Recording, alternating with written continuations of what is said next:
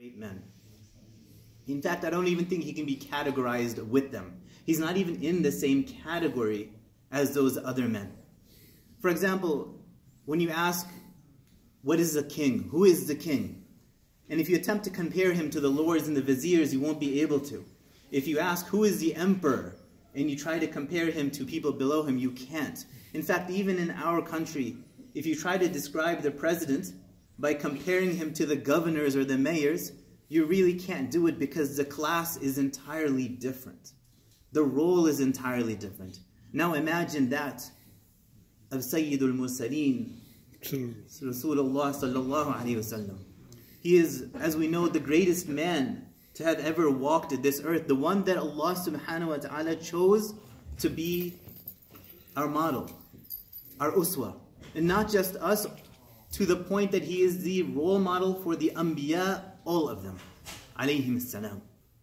He is the greatest of creations of Allah subhanahu wa ta'ala, from the beginning of time till the day of judgment. Allah subhanahu wa ta'ala says something really amazing in the Quran.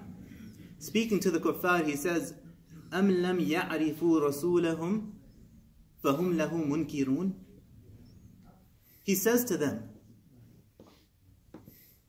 have they not recognized their messenger? فَهُمْ لَهُ مُنْكِرُونَ. Now normally if we were going to speak in Arabic, we would say فَهُمْ مُنْكِرُوهُ, that they rejected him. But here Allah subhanahu wa ta'ala says فَهُمْ لَهُ مُنْكِرُونَ as an emphasis. So fa comes in the meaning of sababiyya, it is the cause. What is the cause of their rejecting the Prophet sallallahu alaihi wasallam? That was mentioned. أَمْ لَمْ يَعْرِفُوا رَسُولَهُمْ. Meaning, here in this ayah, Allah subhanahu wa ta'ala lays very clear the reason and the cause, the sabab for the rejection of the Prophet sallallahu alaihi wasallam. What was that reason? When Sayyidina Ja'far radiallahu anhu, he came before Najashi, he was asked about the character of the Prophet sallallahu alaihi wasallam, and he explained it. When Al-Mughira was speaking to the Naib of the Qaisar, he spoke about the greatness of the Prophet sallallahu alaihi wasallam. When Abu Sufyan ibn Harb spoke to the Kisra, again, he spoke about the greatness of the Prophet sallallahu alaihi wasallam. So in all of this is an indication that when someone recognizes the messenger, then they have no room to reject him. In fact, they never reject him. So the cause for the rejection of the Prophet sallallahu alaihi wasallam by anyone is simply because they are ignorant. Ignorant of what? What causes them to deviate? What causes them to reject him? What causes them to stay on misguidance? Is because of their ignorance.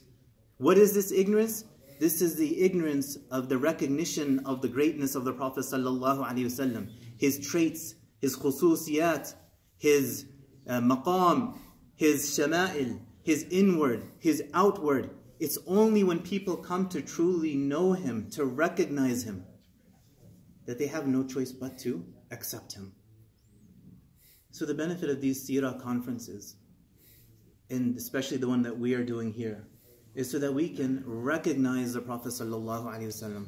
For the one as our recognition of his grows, then our iman grows. As our recognition of him grows, our love for him grows. And it is mandatory, it is fard upon every single believer to love the Prophet sallallahu alaihi wasallam. So when iman in hubb al-Rasul is linked, when hubb goes up, iman goes up along with it.